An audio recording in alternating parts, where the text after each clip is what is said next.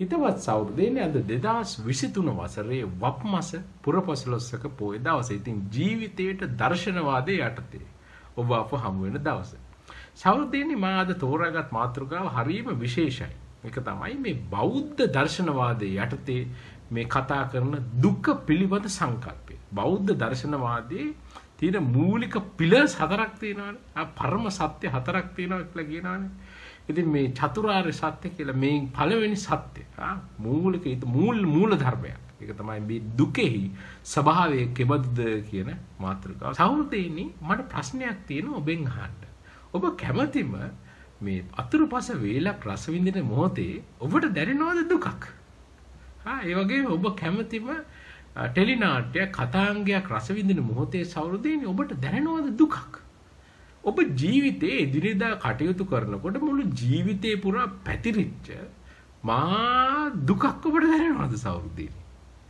එහෙම දුකක් දැනෙනවද ඔබට සහෘදයනි? නමුත් මේ බෞද්ධ දර්ශනවාදය තුළ නිතර අපිට හමු වෙනවා මේ වගේ කාරණා. ඒක තමයි මේ ලෝකය පිහිටා තියෙන්නේ දුක මත කියලා කාරණාව. මේ මූල ධර්ම විදිහට මේව හම්බෙන්නේ. ලෝකේ පිහිටා පවතින්නේ දුක මත.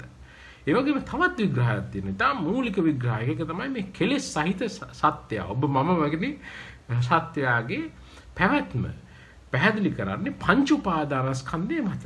ඒ පැවැත්ම අපිට එකට ගොනු කරලා ගන්න පුළුවන් පංච උපාදානස්කන්ධය කියන රූප වේදනා සංඥා සංකාර විඥාන ඒ සංකල්පයන්ගේ බැඳී. අපි මේ ගැන මම කතා කරා කලින්. කෙනෙක් සිත පිරිසුදු කරන හැටි කොහොමද කියලා මේ බෞද්ධ දර්ශනවාදයේ යටතේ වෙනම විග්‍රහයෙන් මේ තුල කතා කරන්නේ. සහෘදයනි එක තැනක හමු වෙනවා මේ පංච උපාදානස්කන්ධයම දුකයි කියලා. සහෘදයනි මොකක්ද මේ විසංවාදය? ඔබට දුකක් මුළු ජීවිතේ පුරාම පැතිරලා ගිය දුකක් ඔබට දැනෙන්නේ නැත්තම් මොකක්ද මේ දුකයි කියලා මේ නංවන්න හදන්නේ? සහෘදයනි මං හිතන්නේ මේ බෞද්ධ දර්ශනවාදයේ තුල තියෙන ඊටාම බැරෑරුම්ම මේ මතවාදී විවේචනය තමයි සහෘදයනි බෞද්ධ දර්ශනවාදයේ බොහෝ කෙනෙක් කියන පරිදි. අපි ඒක පිළිගන්නවද නැද්ද කියන එක නෙමෙයි. බොහෝ කෙනෙක් කියන පරිදි මේක හරි පෙසිමිස්ටික්. මොකද්ද මේ දුක උලුප්පන්නේ? එහෙම දෙකක් අපිට දැනෙන්නේ නැත්තම් මොකද්ද මේ දුකයි කියලා කියන්නේ? සහෘදයනි මට මතකයි එක්තරා සම්මන්ත්‍රණයකදී කෙනෙක් නැගිටලා අහනවා මෙහෙම. එයා අහුවා yes there's suffering in life but is life suffering? මේ ජීවිතය තුළ දුක තියෙනවා ඇත්ත. සමහර අවස්ථාවල ජීවිතය තුළ අපිට දුක් සහිත අවස්ථා හම්බ වෙනවා. නමුත් ජීවිතය කියන්නේ දුකක්ද? එයාට ඒක තේරුම් ගන්න බෑ. ඉතින් මේ ප්‍රශ්න කරන්නේ සහෘදයනි ඒ බෞද්ධ දර්ශනවාදයේ තුළ අපිට මේ හම්බෙන ජීවිතේ පවතින්නේ දුක මතය කියන මේ මුහුණුවර. මොකක්ද සහෘදයනි මේ විසංගම? අද එහෙනම් ඒ සංකල්පය ඊටාම හොඳින් තේරුම් ගන්න උත්සාහ කරමු. මෙටාෆෝර් එකක් පාවිච්චි කරලා කියන්නේ ලස්සන කතන්දරයක් අද තියෙන්නේ. හරි? ඉතින් තේරුම් ගන්න බොහොම පහසුයි. සහෘදයනි මේ වගේ වැදගත් දෙයක් කියන්න ඕනේ. අද අපි මේ කතා කරන්නේ මේ වීඩියෝ එක මේ දාර්ශනික විග්‍රහයක්. හරි? දර්ශනය කියලා කියන්නේ ස්කොලර්ලි සබ්ජෙක්ට් එකක්. ඒ කියන්නේ මේ අපි කියන්නේ ශාස්ත්‍රාලික විෂයක්. ඒ කියන්නේ අපි මේවා ඉගෙන ගන්න දේවල්. හරි? එතකොට කෙනෙක් මේක ඇවිල්ලා මේ දැන් අපි හිතන්නකෝ ප්‍රොෆෙසර් කෙනෙක් ඇවිල්ලා මේ මහාචාර්යවරයෙක් මේ දේශන ශාලාවක කමියුනිස්ට් වාදය ගැන කතා කරනවා. ඉතින් ඒ කතා කරනවා ඒ විස්තරය කරනවා ඒක ඉතිහාසයේ එහි මූලධර්ම ගැන කතා කරා කියලා ඔබට ඒක පිළිගන්න ඕනේ කියලා කියන්නේ නැහැනේ කවුරු. හරි එතකොට ඔබ නැගිටලා කියන්නේත් නැහැනේ කොයි වගේ අවස්ථාවද අපෝ ওই කමියුනිස්ට් වාදයට වඩා හොඳ ඒවා තියෙනවා අපි ගාව මෙහෙමයි කියලා. අපේ ප්‍රජාතන්ත්‍රවාදීක එහෙම කතාවක් කියන්නේ නැහැ. ඒතර ස්කොලර්ලි ඩිස්කෂන් එකක එහෙම නැත්නම් ශාස්ත්‍රීය සංවාදයක් තුල සහෘදයනි ඊටාම මේ විවෘත මනසකින් යුතුව ඒ දකින්න ඕනේ. ඒ ඔබ අරගෙන ඕන සංකල්පයක් ඔබ ඒ දරා ගන්න නැතුව ඒ සුවඳ විඳලා පැත්තකින් තියන්න පුළුවන්. ඉතින් ඒක ශාස්ත්‍රීය විෂයන් වල ස්වභාවය. ඉතින් මේක එලෙසම ගන්න අවශ්‍යයි. නැත්නම් ඉතින් මෙහෙමනේ දැන් මේ ඒ වගේම මේ ශාස්ත්‍රීය විශේෂම දර්ශනවාදය ගත්තාම සමහර විවිධාකාර මතවාදයක් තියෙනවා. බෞද්ධ දර්ශනවාදයෙන් නොයෙකුත් දේවල් යනවා. මම මේ ළඟදී එකක් ඇහුවා. ඒක තමයි මේ පටිච්ච සමුප්පාදය කියන මූල ධර්මය බුද්ධ ධර්ම තුළ හම්බෙන්නේ. පටි ඉච්ඡ සමුප්පාදේ. ඉච්ඡ කියලා කියන්නේ කැමැත්තෙන්. පටි මිනිස්සෙක් පටි තද කර ගැනීම නිසා මේ ජීවිතේ මේ තමුන්ගේ කැමැත්තෙන් පටි තද කර ගැනීම නිසා දුකටපත් වීමයි කියලා එහෙමත් තිබුණා. ඒ සහෝදරයෙක් මම නෑ කියන්නේ. ඒක එහෙම වෙන්නත් පුළුවන්. අපි දන්නේ නෑනේ. ඉතින් මම ඒ කියන අයට මොකක් කියනව නෙවෙයි. සහෝදරයනි එලසක් තියෙනවා. හරි.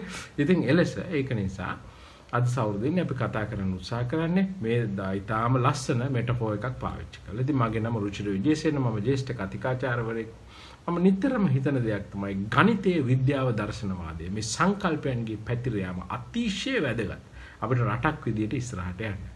ඉතින් අපි මීට කලින් බෞද්ධ දර්ශනවාදය ගැන කතා කරා, ප්ලේටොනික් දර්ශනවාදය කියන්නේ ග්‍රීක දර්ශනවාදයන් ගැන කතා කරා. ඒ වගේම ටිකක් මොඩර්න් දාර්ශනික සංකල්ප ඩියොන්ටොලොජි, යුටිලිටේරියනිසම්, ක්‍රියාවාදය, යුක්තිවාදය, ඊට පස්සේ මානවවාදය, හියුමනිසම් මේවා ගැන කතා කරා. සෞර්දේනි ස්ටොයික් වාදය මේවා ගැන විවිධ සංකල්ප ගැන කතා කරලා තියෙනවා. ඉතින් අදත් එහි දිගුවක් ශාස්ත්‍රීය වශයෙන් අපි කතා කරන්නේ. ඉතින් මම හිතනවා මේ වීඩියෝ එක ඔබ රස විඳීමි තේරුම් ගන්න උත්සාහ කරાવી කියලා.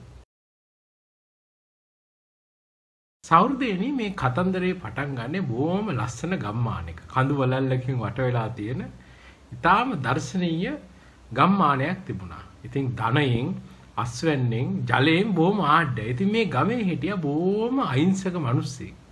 ඉතින් තමුන්ගේ ජීවිකාව කරගත්තේ ගොවිතැන් කරලා කාටවත් කරදරයක් නැති හරි අහිංසක මිනිස්සෙක් හිටියේ. ඉතින් මෙයා වටේ තමයි මේ අපේ ලස්සන කතාව ගෙතෙන්නේ. සෞර්දේනි මේ ගමට එක්තරා දවසක මහා ඛේදවාචකයක් උදා වුණා. ඒ තමයි කවුරුවත් නොදැන ඒ ගමේ ඉන්න ගම්මුල හැදෑනියා එකපාර කවුරු හරි පිරිසක් විසින් ඝාතනය කරලා. ඉතින් මේ ආරංචියේ කනවැකුණු ගමන් ඒ රටේ රජතුමා වහාම රාජපුරුෂයන් නෙව්වා ඒ ගමට. ඉතින් මේ රාජපුරුෂයන් පරීක්ෂා කරලා බලනකොට මොකද වුනේ? අර අහිංසක මිනිස්සයා ඉන්නවනේ. අන්න ඒ මිනිස්යාගේ ගෙදර දුම්මැස්සේ උඩ අර ඝාතනීය ගම්මුලා දෑනිය ඝාතනය කරපු ඒ හොරු රැළ ඒගොල්ලන්ගේ ආයුධ ටික හංගලා ගිහලා. ඉතින් රාජපුරුෂයෝ ඕක දන්නේ නැහැ. අර අහිංසක මිනිස්යාව කුදලගෙන රජතුමා ළඟට අරගෙන ගියා. මෙයා තමයි මිනිමරුවා කියලා. ඉතින් යන තාක්කල් අර අහිංසක මිනිස්සයා කෑමරු දෙනවා. ඉතින් ගමේ මිනිස්සුන්ටත් හරි පුදුමයි. මෙහෙම කවදාවත් කරයි කියලා හිතුවේ නැහැ වෙන්න ඇති. ඉතින් කොහොම හරි ওই විදියට රජතුමා ගාවට මේ මිනිස්සයා අරගෙන ගියා. කතන්දරයක් කියන්නේ මේක ලොකු අර්ථයක් තියෙනවා. මේ කතන්දරේ ගන්න මේක හරි ලස්සනයි. සෞර්දේනි ඉතින් අපේ රජතුමා ළඟට ගියාන් පස්සේ රජතුමා නඩු ඇහුවා. රජතුමා ඇහුවා ඔයා නේද මේ මිනිස්සයා මැරුවේ? අනේ අර මිනිස්සයා කියනවා අනේ ස්වාමීනි මම නම් මේ ගැන ආංක 20ක්වත් දන්නේ නැහැ. කවුරු හරි හොරු ලැරක් මගේ බඩු ටික මගේ ගේ ඇතුලේ මේ බඩු ටික අංගලා ගිහිල්ලා මට නම් කිසිම උවමනාවක් නැහැ මෙයා මරන්න. ඉතින් රජතුමා හැබැයි මේක පිළිගත්තෙම නැහැ. ඉතින් ආයුධ හම්බුණා. ඒ වගේම මේ කෙතරම් කිව්වත් රජතුමා මේක කන වැකුවේ නැහැ. ඉතින් අවසානයේ මොකද උනේ? රජතුමා තීරණය කරා මේ මිනිස්සයාට මේ මරණීය දඬුවම දෙන්න. නමුත් මේ මිනිස්සයා අඳා වැටෙනවා මම නම් රජතුමනි මේක කරේම නෑ. මට මේ මිනිස්සයා මරන්න කිසිම හේතුවක් නෑ. මම ඊයේ තම්බෙලා ඉනා වෙලා ගියේ. බාන්න මේ ඕනේ මිනිස්සෙක්ගෙන් ආන්න ගමේ කියලා අර මිනිස්සයා අඳා වැටෙනවා. රජතුමා බැලුවා මේ මිනිහා මේ කතා කරන විදියට පොඩි හරි මේ දෙයක් තියෙන්න පුළුවන් මෙතන සමහරලාට. මේ මිනිහට මම මරණ දඬුවම දෙන්නේ නැහැ. නමුත් මේ මිනිහව නිකන් අපිට බේරලා යවන්නත් බෑ. මොකක් හරි දඬුවමක් දෙන්න ඕනේ කියලා හිතුවා. සෞර්දේනි මේ රජසභාවට හොඳ මොලයක් ආවා ඒ වෙලාවේ. මේ රජමාසලේ හිටියා හරි අපූර්ව මිනිස්සෙක්. ඒ මිනිස්සයා මේ අපූර්ව කියන්නේ මෙහෙමයි. මේ මිනිස්යාගේ මේ අතුත් නැහැ කකුලුත් නැහැ. නිකන් කොටයක් වගේ. නිකන් අත් කකුල් නැති කොටයක්. ඉතින් මේ මිනිස්යාට මේ අපි මෙයාට කොටා කියලා නම දාමු දැනට. ඉතින් මිනිස්සු කිව්වේ යාට කොටා කියලා. හරි. ඉතින් ඒක නරක වචන නමුත් කොටා කියලා තමයි එමු කිව්වේ මිනිස්සු. ඉතින් මේ කොටාට ඉතින් තමුන්ගේ වැඩක් කරගන්න බෑ. සෑම විටම කවුරු හරි මේ කෙනෙක් මේ කොටාගේ වැඩ කටයුතු සියලු ආකාරයේ සර්ව ප්‍රකාර වැඩ කටයුතු කරන්න ඕනේ. ඉතින් ඒ වගේම මේ කොටත් ලේසි වහස නැහැ. එයා කියලා ගැම්ම 30 මොකක් කර කෑ ගාගෙන තමයි ඉන්නේ. ඒකින්ද රජවාසලට මා කරදරයක් වෙලා ඉතින් මිනිහා මරන්නත් බෑනේ. ඉතින් මා කරදරයක් වෙලා. ඉතින් රත්තුමාටත් ඒ වෙලාවේ හොඳට මොලේ පෑදුනා. එහෙනම් දෙන්නම් හොඳ දඬුවමක්. අර අහිංසක මිනිස්සයා ගෙනල්ලා කිව්වා මේ බලන්න මම මෙච්චර වෙලා හිතන් හිටියේ තමුන්ට මරණ දඬුවම දෙන්න. නමුත් මම ඔය කියන එක පොඩ්ඩක් ගැන කල්පනා කරලා මම මේ ඔබගේ දඬුවම ලීල් කරනවා. හොඳට අහගන්න මේ ඔබට දැන් මම දෙන දඬුවම. මම ඔබට ජීවිත දාණය දෙනවා. මම ඔබට අපේ රජවාසලේ මේ කොටා ඉන්නවා. මේ කොටාගේ සියලු ආකාර වැඩ කටයුතු ඔබ මින් පසුව බාර අරගෙන කරන්න ඕනේ. මේ කොටාට යන්න පරන්න විදියක් නැහැ. මේ කොටාව ඔබේ පිට මත දරාගෙන මේ කොටාද ඔබ සලකන්න ඕනේ ඔබේ ගෙදරට ගිහිල්ලා. හැබැයි මම මේක දෙයක් මේ කොටාට කරදර කරොත් බලා ගන්න පුළුවන්. මම හැම දවසකම උදේට රාජපුරුෂයෙක් එවනවා තමුන්ගේ ගෙදරට. ඇවිල්ලා කොටාගේ තත්ත්වය බලනවා. කවදා හරි දවසක කොටා මැරිලා හිටියොත් අන්න ඒ මොහොතේම තමුන්ගේ හිසත් ඒ මොහොතේම රාජපුරුෂයාට කියලා ගහලා දානවා. ඉතින් මේ මිනිස්සයා බැලුවා කොහොමාරි බෙල්ල බේර ගන්න අවස්ථාවක් ලැබුණා. එහෙනම් මම මේ කොටාගේ වැඩේට හරි මම එකඟ වෙලා කොහොම හරි මගේ ජීවිතය රැක ගන්නවානේ මිනිහෙක්නේ මමත් ඔන්න ඔය බලා ගන්නම් කියලා. ඉතින් කොටාගේ වැඩේට කොටාගේ මේ කොහොම හරි මේ ඇරීන්මන්ට් එකට අහිංසක විනයා හා කියලා කිව්වා. ඉතින් කොටා මොකද කරේ? රාජපුරුෂයෝ අරගෙන ඇවිල්ලා කොටා අරගෙන ආවා. කොටා එකපාර මොකද කරේ? අර අහිංසක මිනිස්සයා කොටාව කරේ තියාගෙන යාගේ ගමට ගියා. ඉතින් ඒ දවසේ එහෙම ගියා. මේ දෙන්න රෑ වුණා කොහොම හරි ගෙදරට යන්න. රෑ වුණු ගමන් බොහොම මහන්සි වෙලා දෙන්නම ගියේ. ගමන් වෙහෙසයි. එහෙම්මම ඇවිල්ලා දෙන්නම ඇඳට නැගලා කොටාව ඇඳට තියන්න ඕනේ අර මිනිස්සයා පැත්තකින් ඉඳලා. මොකද උනේ? දෙන්නම නිින්දට වැටුණා. සෞර්දේනි එහෙනම් ඊළඟ දවසට එළි වුණා. වැඩේ පටන් ගත්තේ ඒ දවසේ ඉඳලා. දැන් කොටා දඟලනවා අර මේ ඇඳ උඩ ඉඳලා නැගිට ගන්න බැරුව. ඊට පස්සේ අර අයින්සක මිනිස්සයා කොහොම හරි ගිහිල්ලා ටක් ගාලා කොටාව කරේ ගහගත්තා. කරේ ගහගෙන නැගිට්ටා. නැගිට්ට ගමන් මේ දත් සෙට් එකෙන් ඉතාලම දුර්ගන්ධයක් හවලෝ. ඉතින් මොකද කරන්නේ? කොටා කිව්වා මගේ දත් මැද ගන්න ඕනේ. කිව්වාම අර අයින්සක මිනිස්සයා මොකද කරේ? වාම ගිහිල්ලා ලිඳ ළඟට ගිහිල්ලා මේ කොටාගේ මේ අපුල සහගත දත් ටික වැදලා සුද්ධ කරා. ඉතින් ඊට ඒ විතරක් නෙමෙයි වැසිකිලි කැසිකිලි යෑමේ කටයුතු, ඒ සුද්ධ පහදු කිරීමේ කටයුතු, මූණ සේදීමේ කටයුතු සියල්ලම ඉටු කරලා ඇඟත් පොඩ්ඩක් හොදලා මේ කොටාව ගෙනල්ලා ආයේ ඇඳ උඩ තිබ්බා විතරයි. මේ මට දැන් කිරි එකක් ලැබුණා නම් හොඳයි කියලා කොටා කියපි. ඉතින් ආරවල්තයා මොකද කරේ? කොටාව ඇඳ උඩින් තියලා වහවා ගිහලා රාජපුරුෂය එනවානේ. රාජපුරුෂය අහනවා මේක හොදට සැලකුවද කියලා කොටාගේ. මේ ඉතින් මොකද කරේ? තේ එකක් හදාගෙන ඇවිල්ලා අර මිනිස්සයටත් නෑ තේ. ඉතින් කොහොම හරි තේ එකක් දුන්නා. තේත් ගණන් ඉතින් දුන්නා. දීලා පොඩ්ඩක් ඔය වෙලාව පොඩ්ඩක් එහෙම වෙලා ඉන්නකොට මිනිත්තු 30ක්වත් ගියේ නෑ. කොටා ආයේ කියන්න ගත්තා මට දැන් බඩගින්නක් ඒකන එනවා. වාම් මොකක් හරි දෙයක් කෑමට හදලා දෙන්න. හරි. එතකොට අර මිනිස්සයා මොකද කරේ? වා ගිහිල්ලා. ඉතින් මේ පොඩ්ඩක් හිටියත් හැබැයි කොටා ඉවසන්නේ නෑ. හරි. පොඩි වෙලාවක් හිටියා විනාඩි 5ක් ගියාම කොටා කියන්න ගන්නවා මට දැන් බඩගිනි. මොනවා හරි ඉක්මනට හදලා දෙන්න. කියලා කියන්න ගන්නවා. ඉතින් අර මිනිස්සයා මොකද කරේ? ඉතින් ඕවම කරලා ඉතින් වහාම ওই විදියට මේ උදේ කෑම හදන්න දුන් බ්ලාස්ට් වුණා. ඊට පස්සේ උදේ කෑම හදලා ඉවරනාම කොටාට ඕනේ ඇවිදින්න යන්න. හරි. කීර දෙයක් කරන්න ඕනේ. රාජපුරුෂ රාජාන. හරි. ඉතින් කොටාව කරේ ගහගෙන එහෙම යනවා. ඉතින් ටික දුරක් යනවා. ඉතින් කොටාගේ කියවිල්ල ඉවරයක් නැහැ. මොනවා හරි නිතරම කන ළඟට කරලා කොටා ඇයි කරේ ගහගෙන යන්නේ මොකක් කර දෙයක් කියනවා. ආධාරණ ට්‍රිකන් මැච් එකක් ගැන කියනවා. එහෙම නැත්නම් කොටාට කවුරු හරි කෙනෙක් රවුපු හැටි ගැන කියනවා. කොටාට කවුරු හරි කෙනෙක් ඊර්ෂ්‍යා කටයුතු කරපු හැටි ගැන කියනවා. මේ ඊයේ දවසේ බලපු නාට්‍ය ගැන කියනවා. ඒකත් මන්නම් මේ දැන් මොකක්ද අනාගතේ කරන්න ඕන කියලා දේ ඉවරයක් නැහැ. පොඩ්ඩක්වත් කොටා කටවහලද හැව තිස්සෙම මොකක් කර කියනවා කියලා ඊට පස්සේ මොකද කියන්නේ? තව ටික වෙලාවක් ඉන්නකොට කොටාට මාන්සි බඩගිනි මට දැන් දවල්ට බත් ටික ඕනේ. ඕම යනවා ආයේ ඉතින් කෑම හදන්න දුවන්න ඕනේ. ඉතින් කොටාගේ කෑම පොඩි ප්‍රමාණයක් නෙමෙයි. හරි. හොද්දට කන්න ඕනේ කොටාට රස කෑම කන්න ඕනේ. එක જાතියක් දුන්නොත් එක වෙලාවක ඒ જાතියම ආයේ කන්න බෑ යාට. දවල්ට දෙන්නේ යමක්ද මේ රැට ඒකම දෙන්න කියොත් සමහරලාට කනවා. හැබැයි ඉතින් දේවල් කියවනවා. හරි කරදරයි. කියවනවා ඉවරයක්. ඉතින් මේ කොටාගේ මේ සර්ව ප්‍රකාර කටයුතු කරන්න දැන් මේ මිනිස්සයා බැලුවා. දැන් මේ මිනිස්යාගේ ගොවිතැනින් මේක කරන්න බෑ. ඉතින් යාට විතරනේ ජීවත් වෙන්න ගොවිතැන. ඉතින් මිනිහා මොකද කරන්නේ? කොටාවත් කරේ ගහගෙන තවත් මොකක් හරි රස්සාවක් මේ කරන්න පටන් ගත්තා. ඉතින් ওই විදිහට කාලය ගිවිලා යනවා. කොයි මොන තරම් දේවල් මේ දුන්නත් මේ කොටාගේ මේ සතුටු කරන්න බෑ.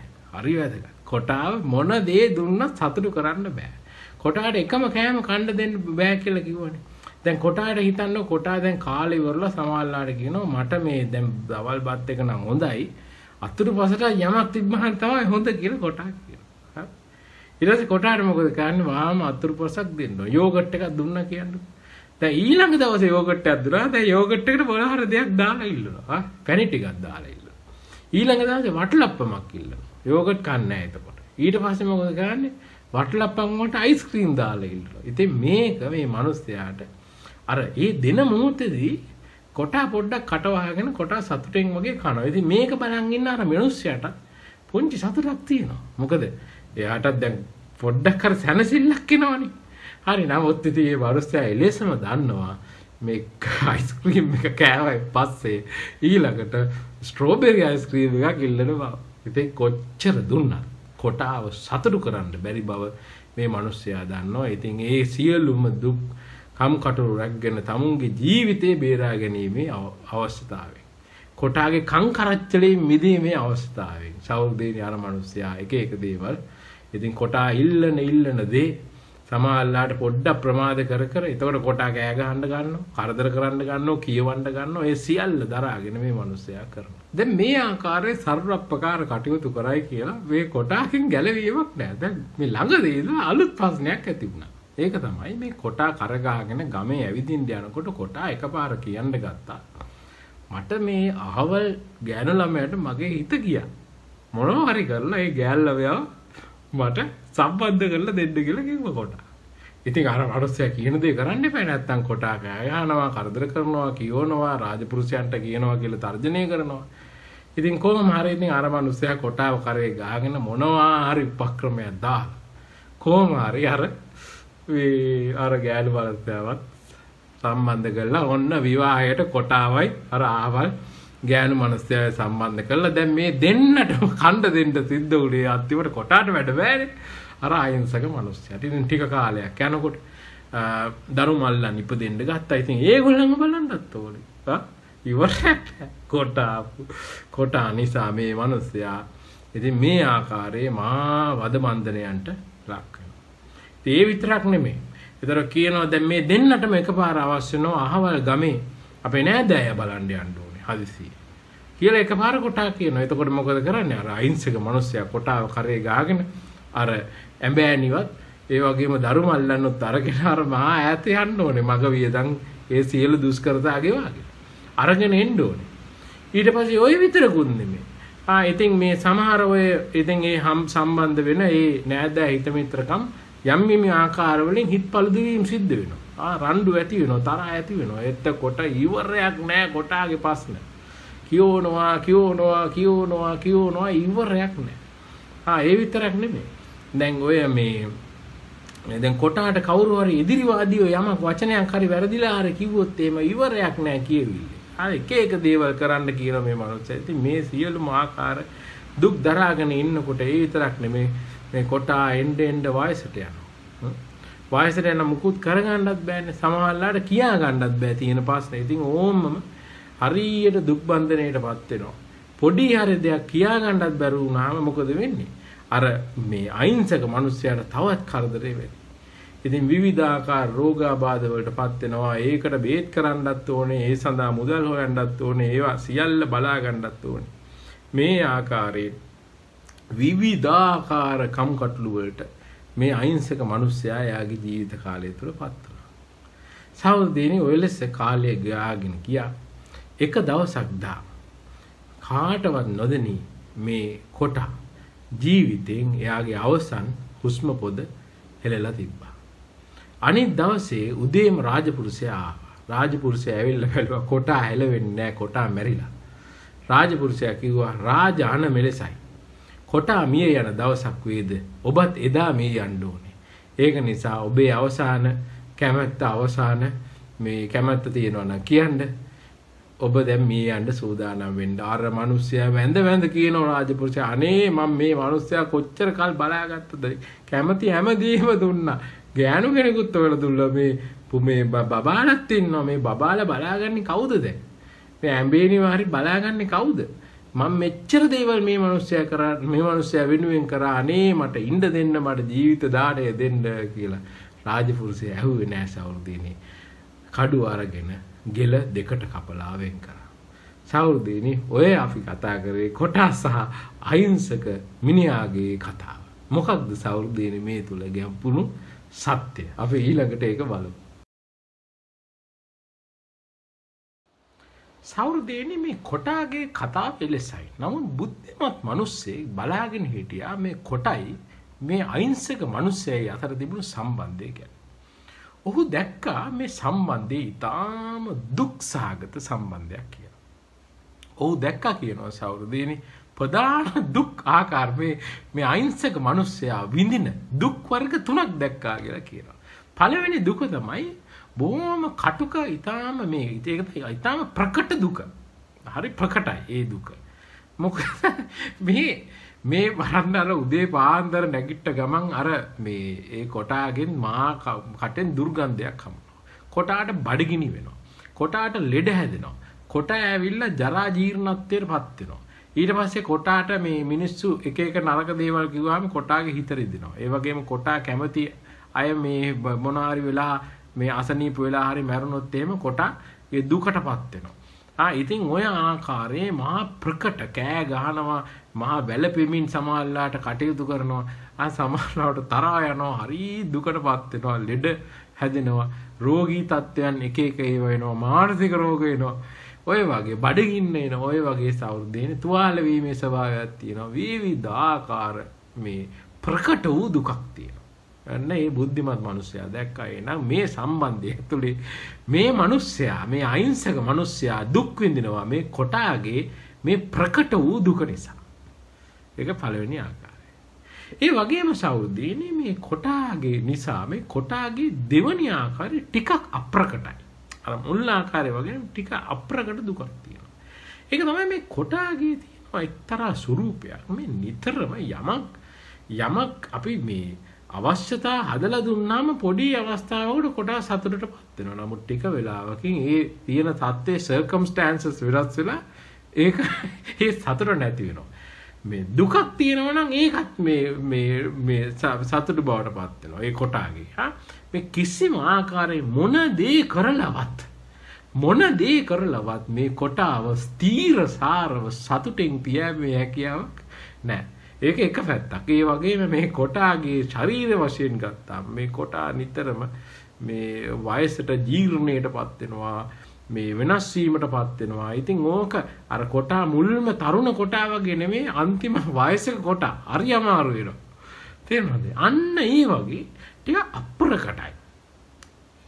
ඒ දුක. එහෙම දුකකටත් මේ අහිංසක මිනිසයාපත් වෙනවා කියලා අර බුද්ධිමත් මිනිසයා දැක්කා. ඒ වගේම සවුරුදීනේ තව ඊටාම සියුම් ඊටාම අප්‍රකට ආකාරයේ දුකකට මේ අහිංසක මිනිසයාපත් වෙනවා කියලා මේ සම්බන්ධතාවයේ ඉඳ අර බුද්ධිමත් මිනිසයා දැක්කා. සවුරුදීනේ ඒක තමයි මේ කොටාගේ පැවැත්මම දුකයි. මේ කොටා සහ මිනිහා අතර සම්බන්ධයක් ඇති කරන්නේ. අන්න ඒ සම්බන්ධයේ ඇති කරේම දනුවමක් විදියටයි සවුරුදීනේ. ඒ කොටා මේ ඉන්න මොහොතක් පාසා කොටාගේ පැවැත්මේ ස්වභාවය තියෙන මොහොතක් පාසා සවුරුදීනේ අර මිනිස්සයා ඇත්තටම ගෙවන්නේ දඬුවමක්. තේරුණා නේද? ඇත්තද බලන්න හිතට බලන්න එහෙම නැද්ද කියලා. අර මිනිහා ඉන්න තාක්කල් වගකීමක් තියෙනෝනේ. ඒ මිනිහා මැරුණොත් එහෙම ඒ මිනිහා අර කොටා මැරුණොත් එහෙම අර අහිංසක මිනිහා ඒ මොහොතේ මේ යන්න ඕනේ. රාජාන. ඒ කොටාව බලා කියා ගන්න ඕනේ. ඒ කොටාගේ සර්වප්‍රකාර වූ වගකීම් දැරීමේ වගකීම අර අහිංසක මිනිහට දෙන්නවා. සවුරුදීනේ ඊටාම සටල්.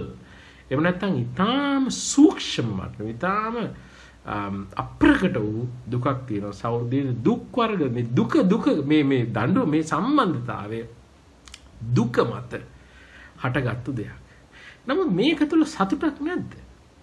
දැන් සෞර්දීන ඔය කොටාට හොරියක් හැදිලා තිබුණා. මේ ෆංගස් ඉන්ෆෙක්ෂන් එකක් ඇවිල්ලා හැමේ හොරියක් ඇදලා තිබුණා. ඉතින් රෑටට සමාල්ලාට හොරිය කසනවා වැඩි. එතකොට මොකද කරන්නේ? අර කොටා සමහර දවස්වල කෑ ගහලා කියනවා "ඒයි මගේ මේ කසන මේක ඉවරයක් නෑ මට මේක කසා ගන්න බෑ මගේ මේක කසන්න" කියලා අර අහිංසක මනුස්සයාට කියනවා. ඉතින් අහිංසක මනුස්සයාට කියවාම ඉවරයක් නෑනේ. හරි අමාරුයි. ඉතින් අර අහිංසක මනුස්සයා ඇවිල්ලා මොකද කරන්නේ? අර හොරිය පොඩ්ඩක් කසනවා. කසනකොට මොකද ගන්නේ? අර කොටා හරි සනීපයි කියලා බොහොම සනීපෙටපත් වෙනවා. සෞර්දෙනි අන්න ඒ තුල කොටාට සතුටක් තියෙන බව පේනවා. ඒ සතුට දැකලා අර මිනිහටත් අර අහිංසක මිනිස්සයාටත් පුංචි තනතියක් කියලා මේ විදිය පොඩ්ඩක් කටවා ගනි. නැත්නම් මට නිදා ගන්න වෙන්නෙත් නෑ කියලා. අන්න සෞර්දෙනි අන්න එලෙස වූ සතුටක්. කොටා රස කෑම දෙනකොට සතුටටපත් වෙනවා. එතකොට අර අහිංසක මිනිස්සයා සැනසීමටපත් වෙනවා. තව ටික මොහොතක්, තව පැයක් දෙකක් මෙයා පොඩ්ඩක් කටවාගෙන ඉඳී මට කරදර නොකර ඉඳී කියන අන්න ඒ වගේ සතුටක් තමයි. නමුත් සතුටක් කියන්න බැරි සතුටක්. ඊටාම ක්‍රූඩ්, ඊටාම රළු සතුටක්. ඒ සතුට හොරියක් කසනකොට දැවෙන සතුටක්ද සෞර්දීනි? එහෙම ප්‍රශ්නකුත් තියෙනවා. තේරුණා නේද? අන්න ඒ ආකාරයේ මේ සම්බන්ධතාවයේ ඊටාම දුක්ඛිත වූ සම්බන්ධතාවයක්. මුළු මේ සම්බන්ධතාවයේ තුලම පැතිරුණු දුකක් තියෙනවා. ඒ තුල අවස්ථාව තියෙනවා සමහර වෙලාවට මතුවෙලා පේනවා මේ සැප තියෙන මොහොතක්. නමුත් ඒ සතුට ඊටාම රළු සතුටක්. ගැඹුරින් බලනකොට සෞර්දීනි මේ බුද්ධිමත් මිනිස්සයා බලනකොට එයාට පේනවා මේ දඬුවම ලැබපු අය ඉන්නේ එක්කෙනෙක් නෙවෙයි. මා විශාල ප්‍රමාණයක් ඉන්නවා කියලා ਉਹ දකිනවා. මේ සමහර මිනිස්සුන්ට තේරෙනවා අපි මේ මම විඳින්නේ දඬුවමක් කියලා. මේ අහිංසක මිනිස්සයාගෙන් ඇහුවාම ඔයා විඳින්නේ දඬුවම අම්මේ ඔව් මං විඳින්නේ පුදුම දඬුවමක් කියලා මේ මිනිස්සයා කියනවා.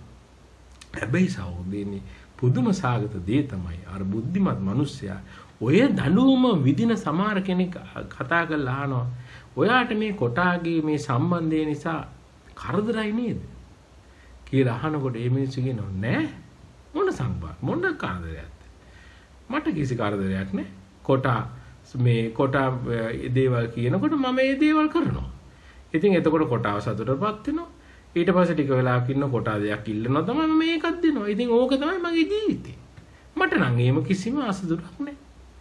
ඉතින් එහෙම කියලා කිව්වම අර බුද්ධිමත් මිනිස්සයා පොඩ්ඩක් කල්පනා කරා මේ මිනිහට නම් මේ තමුන් ගෙවන්නේ දුකක් කියලාවත් තේරෙන්නේ නැහැ. මේ මිනිස්සයා මුලාවටපත් වෙලා තියෙන මේ ඇත්ත මේ සම්බන්ධතාවයේ ඇත්ත ස්වરૂපය උ දැක්කේ නැහැ කියලා අර මේ බුද්ධිමත් මිනිස්සයා තීරණය කරනවා.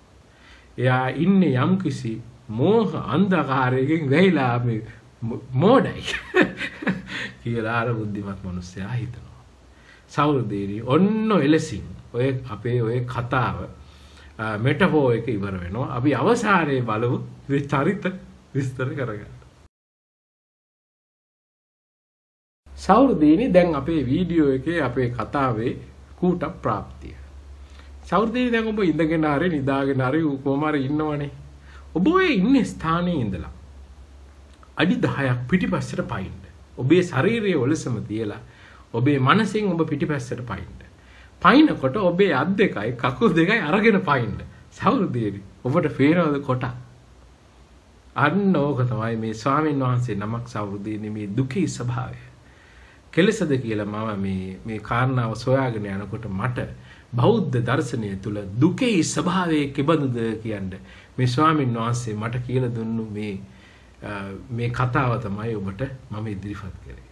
සෞරදේවි කොටා ජීවත් වන්නේ අප තුළමයි. ඒ කොටාගේ සංවාදය ඔබට නිතරම කොටාගේ සංවාදය ඔබට බොහොම පුරුදුයි. කොටා කියවනවා ඉවරයක් නැහැ.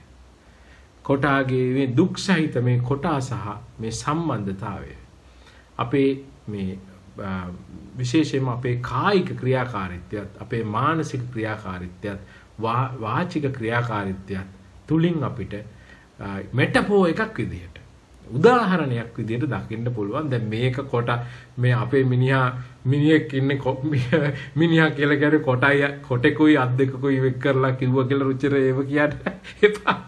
මේ බුද්ධිමත්තුකට සෞරුදේනි උපමාවකින් උවත් කාරණාව වටහා ගන්න පුළුවන්. තේරුණා නේද?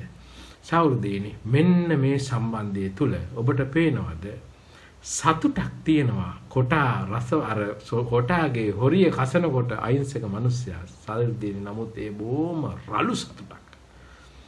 තේරුණා නේද? අන්න ඕක තමයි බෞද්ධ දර්ශනවාදයේ තුල මේ සතුට ප්‍රතික්ෂේප කරන්නේ. සතුට තියෙනවා. ඒ සතුට නමුත් මේ කන්ටෙක්ස්ට් එක ඇතුලේ මේ බිග් පික්චර් එක ලොකු චිත්‍රය තුල මේ මිනිස්යාගේ ක්‍රියාකාරීත්වය කියන කන්ටෙක්ස්ට් එක බිග් පික්චර් එක ලොකු චිත්‍රය ඇතුලේ ඒ සම්බන්ධතාවය විග්‍රහ කරලා බලනකොට සෞරුදේනි ඒ සතුට තුල තියෙන්නේ සැබෑ දුකක් කියන දේ පැහැදිලි කරනවා බෞද්ධ දර්ශනවාදයේ. මම නැවත කිව්වා ශාස්ත්‍රීයයිනේ. ඔබ මේක විරුද්ධ නම් ඔබ ගන්න එපා. හරි කමියුනිස්ට් වාදය ඔබ පිළිගන්න ඕනේ නැහනේ. ඒක එහෙම නැත්තම් ඔබ ගන්න එපා. ඒක එහෙමයි. ඉතින් ඕම අපිගේ දාර්ශනික විග්‍රහයක්. මේක තමයි දාර්ශනික බෞද්ධ දර්ශනය තුළ දුක විග්‍රහය. දැන් මෙන්න මෙහෙම දෙයක් තියෙනවා. දැන් දුක කියලා කිව්වට දුක කියන කාරණාවට නිවැරදි විග්‍රහය දුක කියලා අපි නිකන් හිතන්නේ පේන් කියන එක. අර බොහොම තියුණු සෑම විටම ක්‍රියාකාරීත්ව වෙන හිතට පීඩනය දැනෙන සුළු හිතට කරදරකාරී වන සුළු දුකක් තියෙනවනේ. ඒක පේන්. හැබැයි වඩා සුදුසු වචනය මට හිතන්නේ සෆරින්. දුක් විඳීමේ ක්‍රමවේදයක්. දුක් විඳීම ඇවිල්ලා බොහොම පේන්ෆුල් බොහොම මේ වේදනාකාරී දුක කියලා කියන්නේ එක දුරක් පමණයි. නමුත් සෞදේනි බඩගින්නේ ඇතිවීමේ ස්වභාවයත් නිතර කොච්චර කාලات බඩගින්න නැති කරන්න බැරි ස්වභාවයක්. මෙයා දුකටම අයිති කියලා බෞද්ධ දර්ශනවාදයේ තුල විස්තර කරනවා. ඒක නිසා මේ ලෝකයේ පවතින්නේ දුක මතය.